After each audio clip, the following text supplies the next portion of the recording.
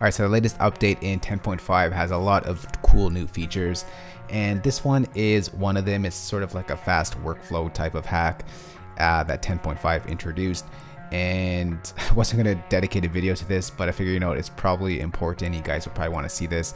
There's a lot of like drag and drop workflows within the 10.5 to quickly get you to get to what you want to do. So for instance, here I have a drum kit opened up, and let's say I just want to quickly drop this clap right here into a sampler or whatever I want to do. I could just take that sample here, drag that into this gray area over here, and you can decide where you want this sample to live. You can put it in a quick sampler, in a drum machine designer, or into an Alchemy setup. But for this, I'm going to go to Drum Machine Designer, just drop that in. It's going to quickly make that drum kit for me. And there it is right there. And then I can go ahead and just quickly open up my step sequencer and quickly get that pattern in there. So just like that, I went from having my clap straight into a sampler, or in this case, the Drum Machine Designer, and then I went into sequencing that sound. So it doesn't only work with drag and dropping one sample, it also works on multiple samples as well. So if I want to go ahead and just take a bunch here, I could take all that and drag it into Drum Machine Designer or into a sampler chromatic. And it's going to pull that into a sampler.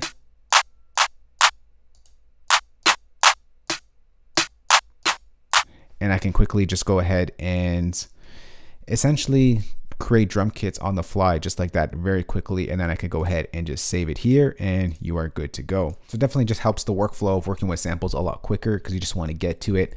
You can also, let's say we want some hi-hats here. I'm going to go back to let's click back, let's go to closed hat. Let's just take a couple samples here. We're going to drag it in, we're going to bring it into a Drum Machine Designer. It's going to load it into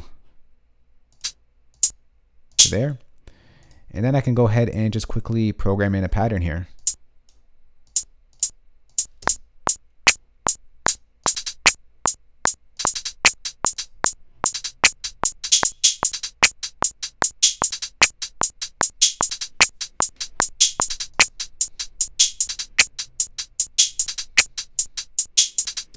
Let's say we want to add in a kick. Let's go back here. Let's bring in a kick. Let's take this kick over here. We can drag it into the Drum Machine Designer here. And we can quickly go ahead and create a pattern there.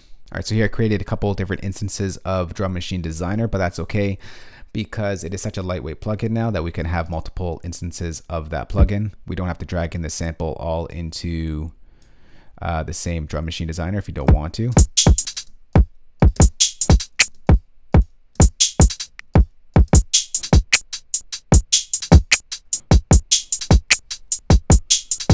And you can see how quickly your workflow can be to quickly get from samples to idea to into logic as an arrangement.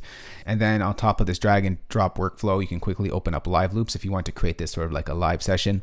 And we can just go ahead and take this region, drag it over here, drag this over here, drag this over here.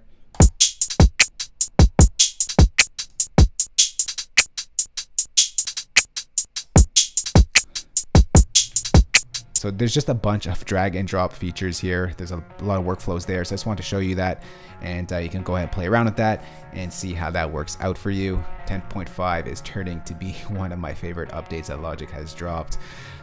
Once again, if you have a question on this, you can go ahead and ask me in the comment section below. Happy to chat down there.